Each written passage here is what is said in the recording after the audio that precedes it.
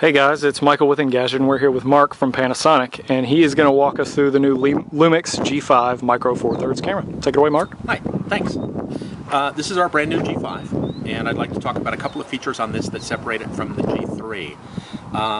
First of all, we've introduced 1080p, 60 frame per second video. The main difference in this camera is the new sensor and the new Venus processing engine that's in it that gives you much better high ISO capability, much less noise at higher ISOs. Another thing you'll notice, the grip is back that was on the G2. We listened to our customers who wanted a better grip on this, which allows for a larger battery and more shots per charge. That's good. So we've added back the sensor that senses when you put it up to your eye whether to use the EVF or the LCD.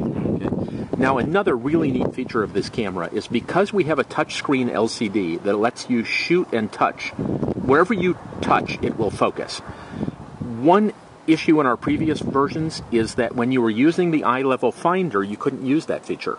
Now, if you swing out this monitor, you can look in here and touch on here where you want to focus. It's just really a neat feature. Yeah.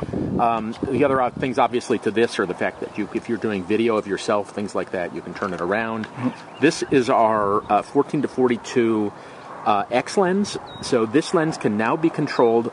It can be zoomed from a lever here. Okay. It can be zoomed from a lever here. And it's all power zoom. So this is really for the person who wants to do a lot of video. And you'll notice that when I turn the camera off, the lens shrinks down, so it becomes a pancake zoom lens, and you close the monitor up, and this just becomes a very compact, very high quality interchangeable lens. All right, yeah. Thanks, Mark. Okay. Have a good one. Okay? Yep. Okay.